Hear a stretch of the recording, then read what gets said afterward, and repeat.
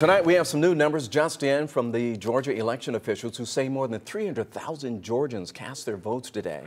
Now, that blew up the previous record of about 233,000 votes in one day. Cobb County had the highest raw vote turnout today. 11 Alive's Joe Ripley reports on the toll that can take on those election workers still trying to catch up from the last election.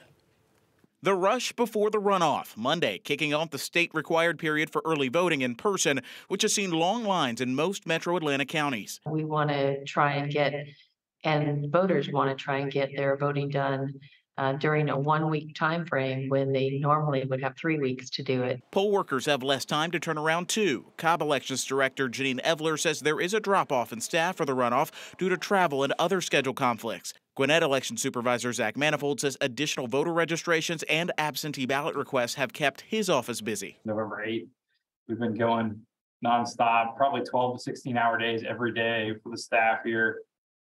We got Thanksgiving Day off, and that's been about it. It had been something like 56 straight days or something that most of the staff had worked without a day off. The shortened time between election and runoff has both Republicans and Democrats split on the matter. Longer lines certainly indicate there is some level of enthusiasm, some level of engagement from voters. There's always a concern in a runoff that the enthusiasm and engagement is going to fall off a cliff. Organizers had to work overtime, educating voters about changes, polling locations, hours.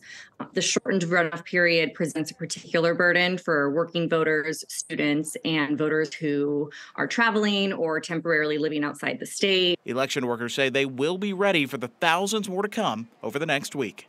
Election officials suggest to avoid the long lines we're seeing all over metro Atlanta, you might want to go first thing in the morning or closer to when polls close around 6:30 or 7 in most counties. And they expect strong turnout come Election Day, December 6th. In Atlanta, Joe Ripley, 11 Alive News.